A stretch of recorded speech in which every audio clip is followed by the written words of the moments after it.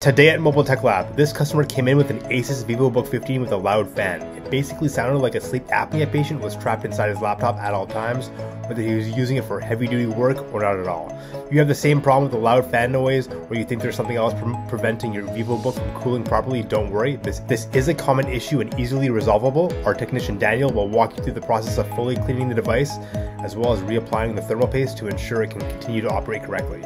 If you have an Asus VivoBook 15 or any other similar issues, feel free to contact us or comment below. We'd love to help. In this video, we'll see how to clean the heatsink of a laptop and to remove dust. We start by removing the screws. We have to know where we're putting or where we're getting the screws from, so we get different length screws aligned back where they go. If you put back the wrong length, you can damage the motherboard or other components.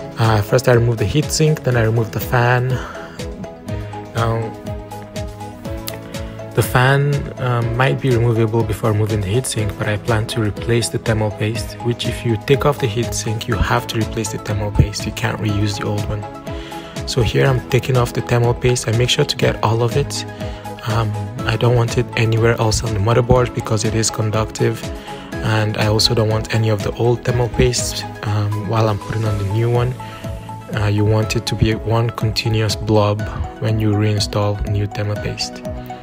Next, I go in to clean the fan. I'm using a brush. I'll also use an air duster and an electronic circuit cleaner, as well as some alcohol, just to make sure I get the motor kind of lubricated again, and also get all the dust out from the fan.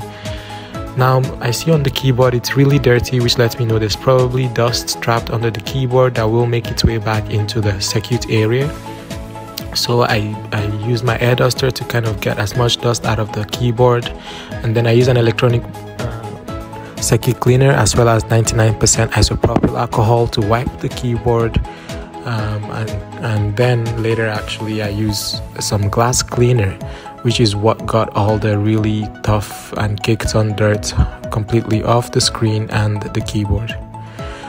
Now that I've cleaned the thermal paste, I've cleaned all the dust, I've cleaned the fan, I put back the fan, and once it's secure, the last thing to put back on is the thermal paste.